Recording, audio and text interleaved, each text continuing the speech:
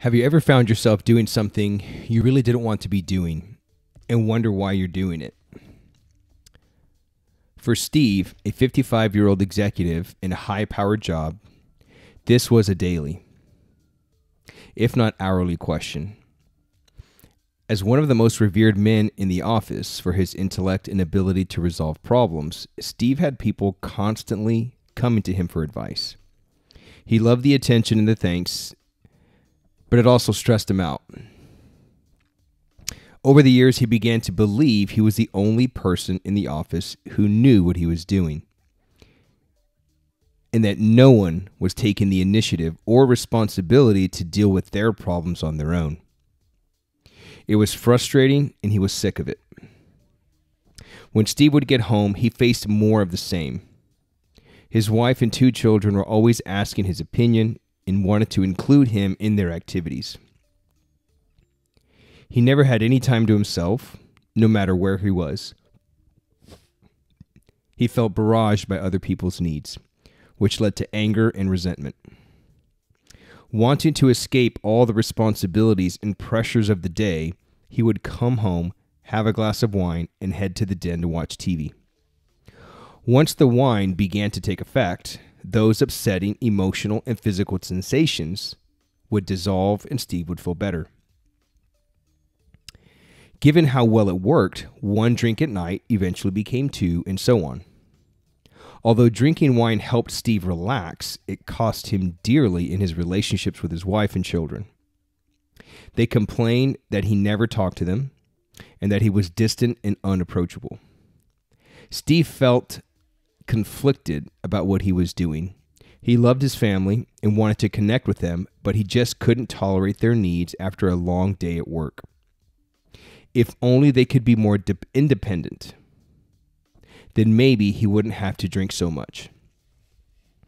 He got to the point where he was drinking a bottle of wine every night and having cravings to drink alcohol during the day. Whenever he had a stressful interaction, the urge to drink was strong. At work, this created huge problems for Steve.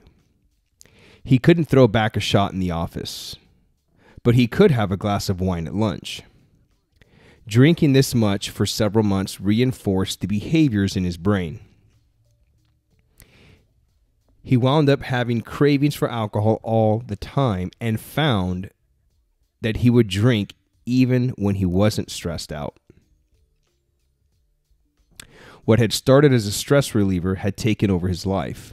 The urges to drink were present all the time, and he could not stop thinking about the next time he could have one. What happened to Steve is essentially what happens in your brain whenever deceptive brain messages strike. Focusing on the deceptive brain messages and trying to make the uncomfortable, distressing sensations go away lead to automatic, unhealthy, habitual responses. How does this happen? Whenever you repeatedly respond the same way to a deceptive brain message by focusing on and engaging in an unhealthy behavior, such as drinking alcohol to calm your nerves, you essentially, quote unquote, teach the brain always to respond the same way, i.e., with the same unhealthy behavior. Whenever a similar situation, thought, or impulse arises,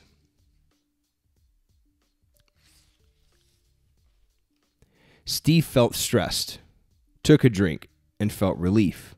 His brain linked these events together.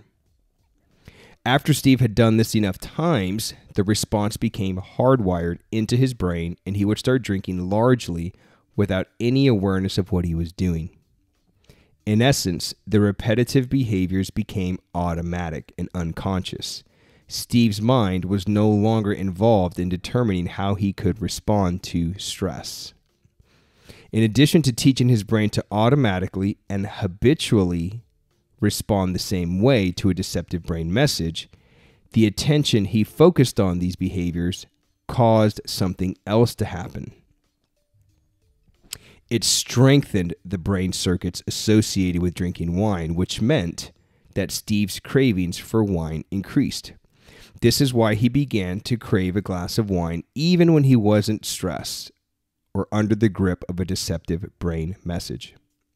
In fact, whenever you repeatedly engage in any behavior, not just those related to deceptive brain messages, the brain circuits supporting it strengthen and the behavior becomes a preferred routine.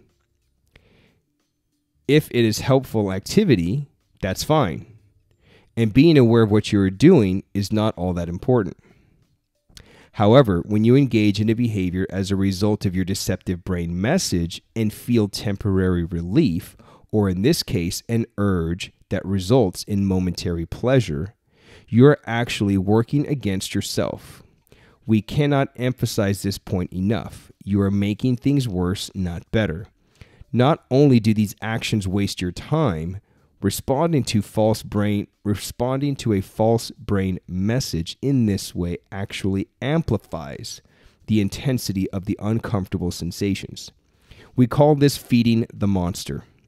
We've coined this phrase to highlight how critically important it is to be aware of this process and how it can try to take over your life. What, on a biological level, feeds the monster? Hebbs Law, the quantum Zeno effect, and attention density. Let's review each of them now and apply them to Steve's situation. So this is from the book You Are Not Your Brain by Dr. Jeffrey M. Schwartz, MD, and Rebecca Gladding, MD. And I thought it's interesting because a lot of carryover here into the strength game. So my focus for this session here, something we've been working on with our students, is connection, maintaining connection. You probably see me like putting my hands on my midsection, right? My thumb around like lower rib and my hand at the, let me see if my anatomy is not failing me. The anterior superior iliac spine, big fancy term, what's known as the ASIS, right? It's kind of like the bony top part of your hip. And so Hebbs Law states neurons that fire together wire together. This means that when groups of nerve cells or brain regions are repeatedly activated at the same time, they form a circuit and are essentially locked in together. Okay? And as I was going through this book, it just reminded me of the 3 principles of strength that we teach at Strong First.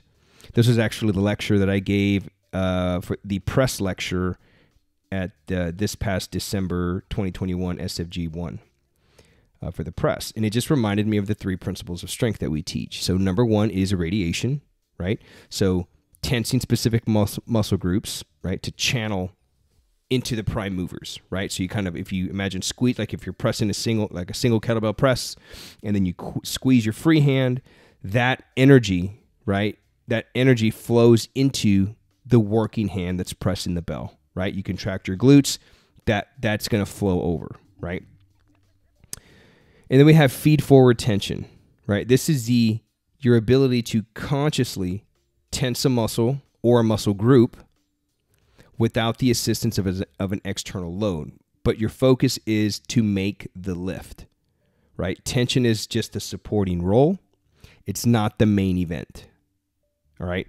And so when your focus shifts from like only maximizing tension, you can miss the lift, right? There's a saying that your dominanta has changed, right? Max tension is not the goal, making the lift is, right? This is what we call the professional application of tension. And when I mentioned when that dominanta changes, that dominanta is the 3rd principle, which it means the dominant thought. Okay, this also, you could define this as your focus, right? And Dr. Jeffrey Schwartz refers to this in the book You're Not Your Brain as the quantum Zeno effect, right? And then Hebbs Law states that what fires together wires together, right? Does this sound familiar? This GTG, right? Grease the groove, right? Paul talked about this in Power to the People. So Hebbs Law essentially is the consistent application of tension, right? This excitation, i.e. this firing of your muscles, creating this connection, right? That's kind of like this whole thing that I'm focusing on here is what we've been teaching and working on with our students these last several sessions, is maintaining that connection between that top part of the rib, the lower part of the rib, and that bony part of your hip, known as the ASIS, right? Keeping that connected, all right? And so that excitation wires new pathways together, okay? And then you got the quantum Zeno effect, i.e. focus, i.e. dominanta, focusing on that said pathway, right? Keeping those muscles firing long enough for them to wire together and fortify a new circuit, right? Read like a permanent connection, a strength connection. Okay. To quote Strong First, they said, dominanta is about making one function far more important than the rest, and making other functions its slave, right? So focusing more on, let's say, focusing on the muscles that you need to execute the lift, everything else becomes a supporting cast, right? Like I mentioned, the focus is making the lift, focusing on the muscles that need to fire, but focusing on making the lift, and then everything else is the supporting cast. So if you generate full body tension while keeping your focus on the lift, the neural overflow from the unnecessary muscles will make the prime movers contract harder.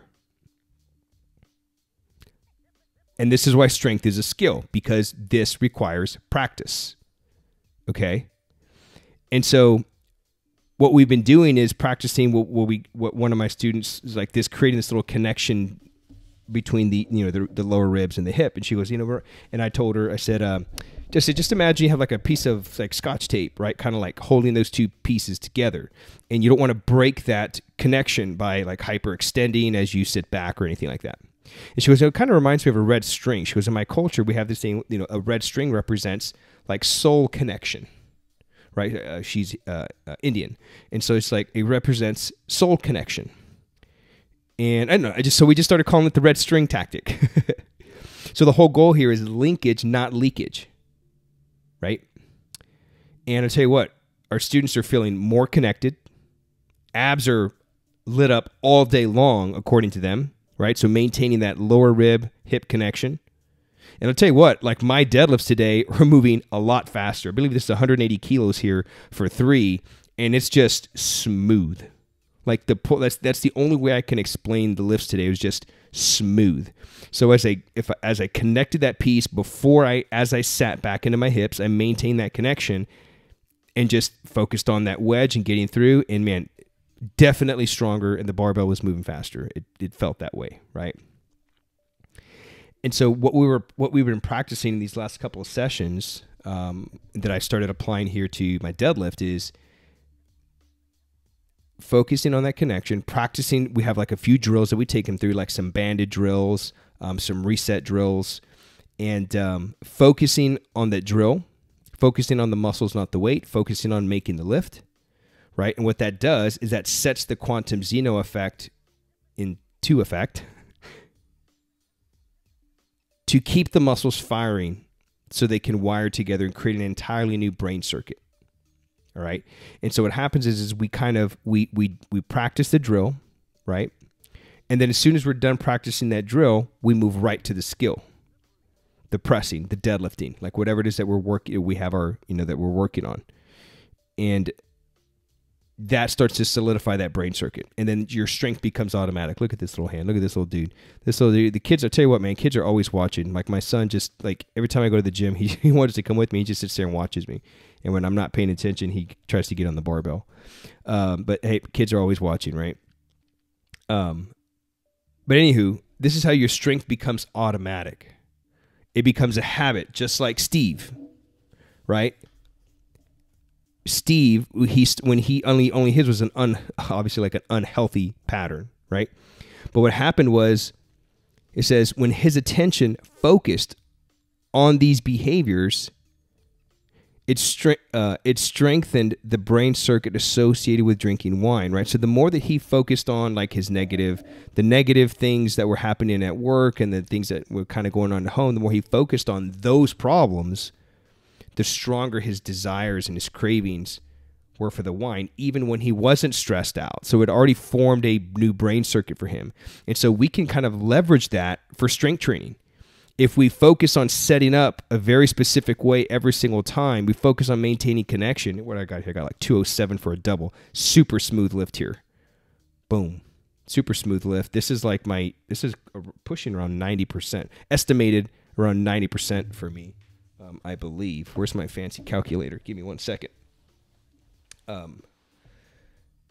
When you can practice setting up like that every single time, hitting that connection, and then once you hit that connection, you practice the drill, and then you move right to the skill, it wires a whole entirely new brain circuit. And this is how your strength becomes, again, automatic. All right.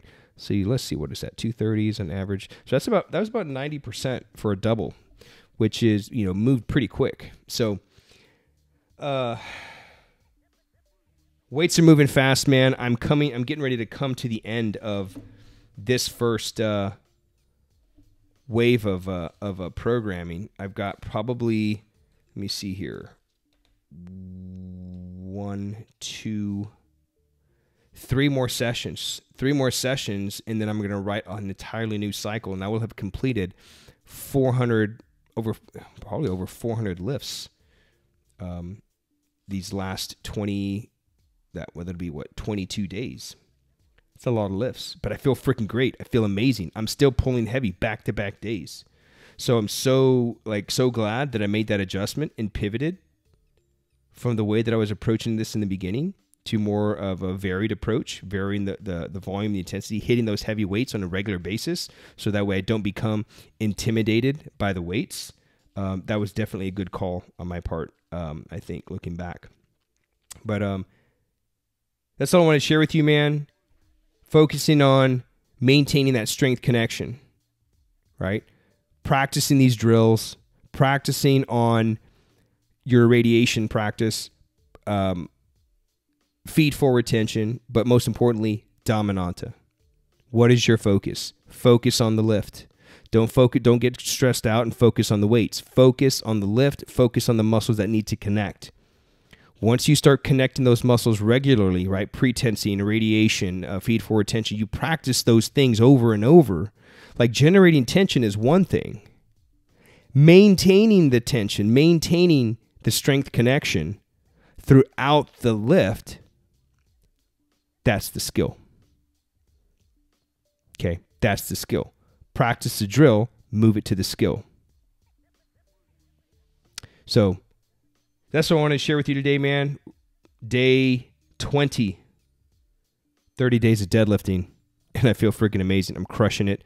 As of today, I'm completing day 21 of 75 hard phase 1 of the Live Hard program. It's like a year-long program. And at closing out day 11, I'm down 10 pounds. Dang it, I forgot to check my body fat percentage today. But as of yesterday, I was down about a whole percentage of body fat and down 10 pounds in the last 11 days. So I've been losing about a pound a day. And I'm losing weight pretty fast because I've got a lot of weight to lose. My goal is to get to my competition weight for jiu-jitsu, and that's at 190. And as of right now, I'm about 202. This morning, I was 202 this morning. And so just feeling great, man. But that's it. I don't want to keep rambling. I appreciate you watching this series. Give this little drill a try. Okay? Use your hands as feedback. Thumb, lower part of the ribs, ring finger, pinky finger, right on that bony part of your hip, the ASIS. Shorten the distance between those 2 points, which means you're going to have to contract your glutes. Focus on those muscles, that sensation that you feel. Don't break that connection as you hinge back. Focus on setting up like that every single time. And soon, it'll become automatic. And you'll have a greater strength connection. All right? So that's all I got, man. Thanks for watching. See you tomorrow. Peace.